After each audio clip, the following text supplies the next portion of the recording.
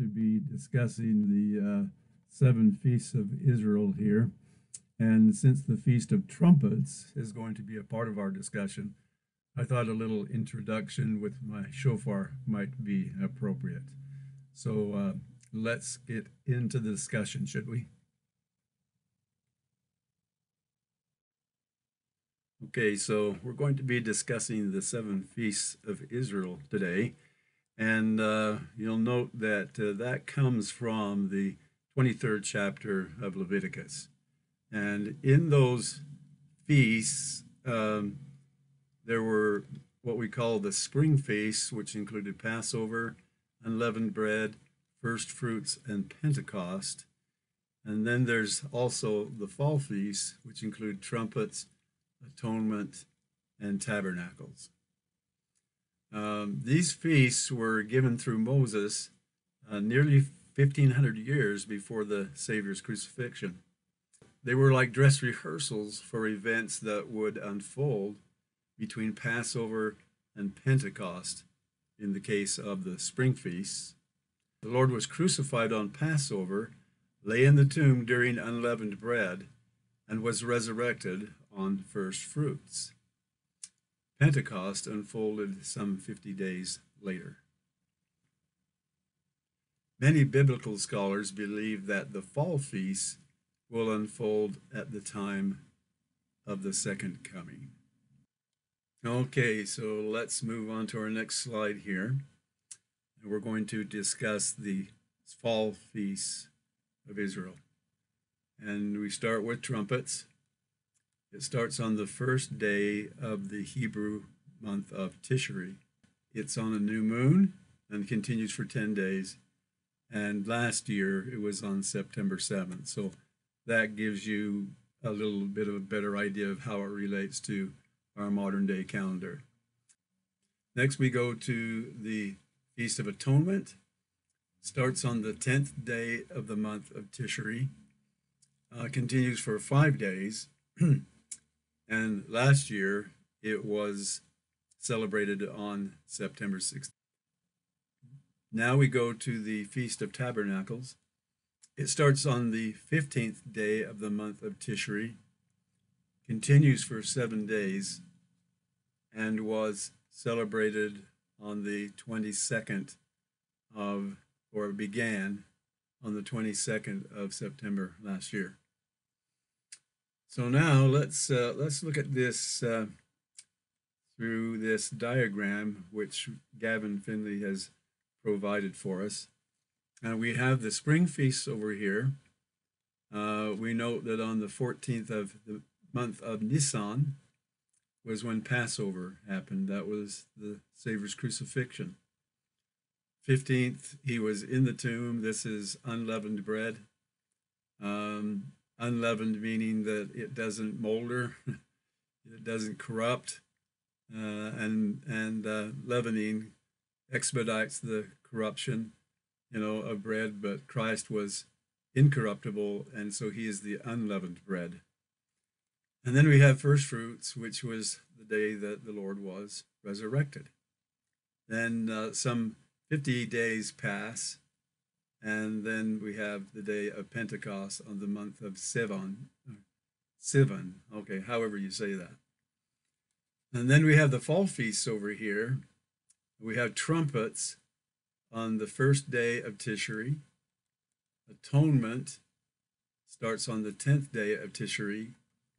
And Tabernacles starts on the 15th day of Tishri, continues for 7 days, and so this whole fall feast thing here ends up unfolding in just 21 days. So what's the real question here? Well, let's have a drum roll. The real question is, if the fall feasts are fulfilled at the Lord's second coming, will this all, in other words, all this that we've been talking about, unfold when the Lord comes to Adam Ondi Ahman? Or in other words, are the fall feasts and the meeting at Adam Ondi Ahman, one and the same thing. So let's go to the text in Daniel and find out what's happening at this meeting. He says, I beheld the thrones that were cast down, and the Ancient of Days did sit. We see that there are 1,000,000 that minister unto him, and 10,000 times 10,000 stood before him. He says, the judgment was set, and the books were opened. The judgment set, and the books are open. So there's a process unfolding here. There's something happening here. There are incremental steps that have got to be completed to lead up to what this is all going to unfold to be. He says, I saw in the night's vision, and behold, one like the Son of Man came with the clouds of heaven, and came to the Ancient of Days. And there was given him dominion and glory and a kingdom. So Christ comes to Adam and to this great assembly, and he receives back the keys that he needs to reign. Okay, so let's go now and see what Joseph Smith had to say. He did a little bit of commentary on this topic.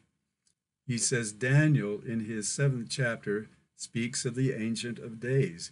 He means the oldest man, our father Adam, who will call his children together and hold a council with them to prepare them for the coming of the Son of Man. Okay. He says, he, Adam, is the father of the human family and presides over the spirits of all men. And all that have had keys must stand before him in this grand council. So again, a process is unfolding here, and a process or a sequence. And so Adam delivers up his stewardship to Christ, that which was delivered to him as holding the keys of the universe, but retains his standing as the head of the human family. Okay, so let's go to the summary here. If the fall feasts are to be fulfilled with the coming of the Ancient of Days and the Son of Man, which Daniel speaks about, we must conclude that the Lord's first appearance to his saints will be in the fall of the year. That's interesting, don't you think? And the above events will unfold over a period of 21 days. We propose that the Lord will most likely come to the Ancient of Days after the Feast of Trumpets, after the Feast of Atonement, and during the Feast of Tabernacles. And as evidence, we go to Revelation 21:3. And I heard a great voice out of heaven saying, Behold, the tabernacle of God is with men, and he will dwell with them, and they shall be his people, and God himself shall be with them and be their God. So this is his coming to his people. And apparently when he does, the tabernacle will be there as well. Okay, so before we go, just wanted to make you aware of 2 links to 2 other blogs on this same topic. And you can get to that through the interactive timeline. If you go to this dot right here and zoom in, you'll find those links. And you will find the link to interactive timeline down below. So thanks for watching, and hope that this has connected more dots for you, and we'll see you next time. Thanks again.